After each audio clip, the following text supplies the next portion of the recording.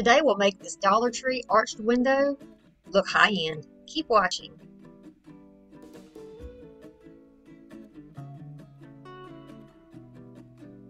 This was a magnet that I had at Dollar Tree and I pulled the backing off. We're going to take some little clips of whatever you have. You can get some greenery from the Dollar Tree. You can get your greenery from the thrift store or from your stash. Here's the tag for that little dome window. Remove your plastic. You can pretty easily pop off that little cardboard piece in the middle. Save it. You could use it for another project. And remove the glue that is stuck down on this frame. If you don't, the project will not sit flat down. So you're going to use some type of a plier or a scraper and get that off.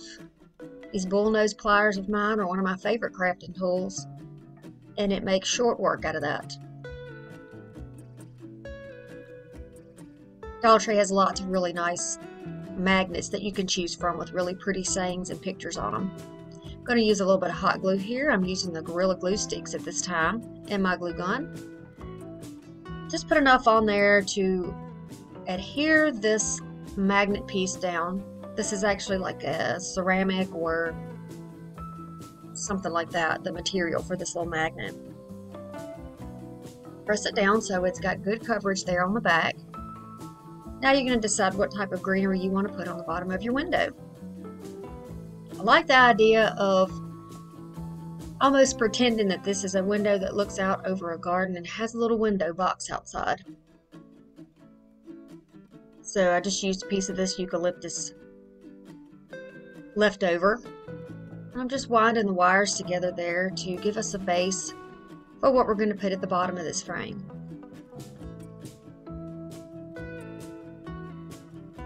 You can choose whatever shape you want there. If you want to make it more of a straight line, you can, or you can bend it up, curve it. Let you see kind of what I was thinking when I did this project, what I thought might look good together. Just doing a little dry run like I like to do before I put any glue down and make it permanent. So I know I want it to be somewhat like that. And I'm going to take this little pick. You can get similar ones at Dollar Tree. This happens to be one that came from the dollar spot in Target originally. I got mine at dirt cheap. Just pull those little pieces off of there. And I'm going to use a little bit of wire or a little piece of pipe cleaner or a little piece of jute to wrap around here and give it a lot of strength in the middle. That's got the ends of all those pieces in there so it doesn't jar loose or fall apart on you. It also gives a nice little area for the glue. Sometimes little plastic pieces will melt with hot glue, but if you wrap it up like this, it'll stay right where you put it. Just add a little dab of glue there to put my end down of the little jute piece, and then I'm going to add some glue. Hold that down.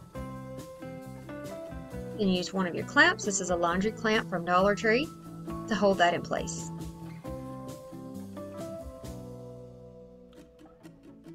While that's drying, we're going to move on to the almost like little buds or berries that came off of that piece that I showed you earlier.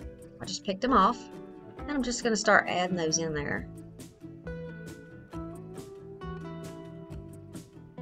Add some flat if you would like, but be sure that you give it some interest and some dimension by putting some of those at an angle and maybe layering them on top of the greenery that you have underneath.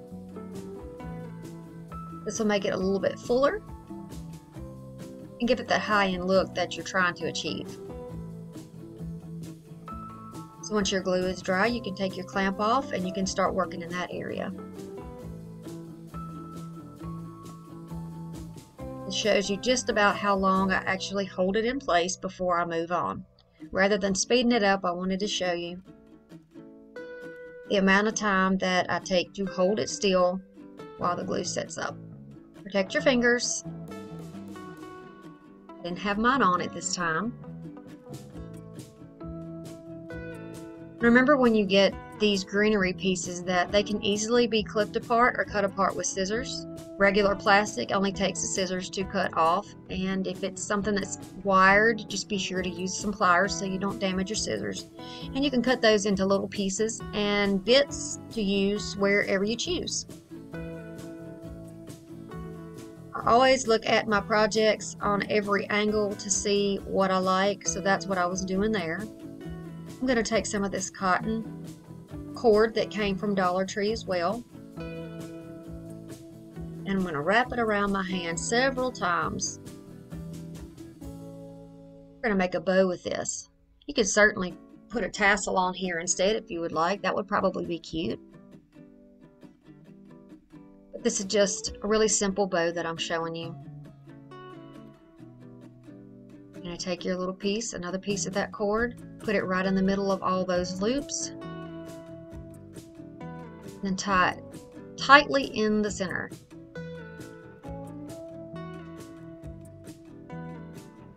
You're actually going to want to put like a double knot or 3 knots in there to keep it from coming apart. Trim off the ends at a length that you like. I didn't want mine to be too long, but I did want it to extend the length of my project, so a little bit of those tails hanging down does that. It makes it look a little bit larger, brings your eye down. And then we're going to work on the top part. I want to move that greenery up. And the greenery does happen to match what we have in the little magnet piece that I'm using. So that's convenient. I'm going to take just a little bit of glue and put that down up here on the top.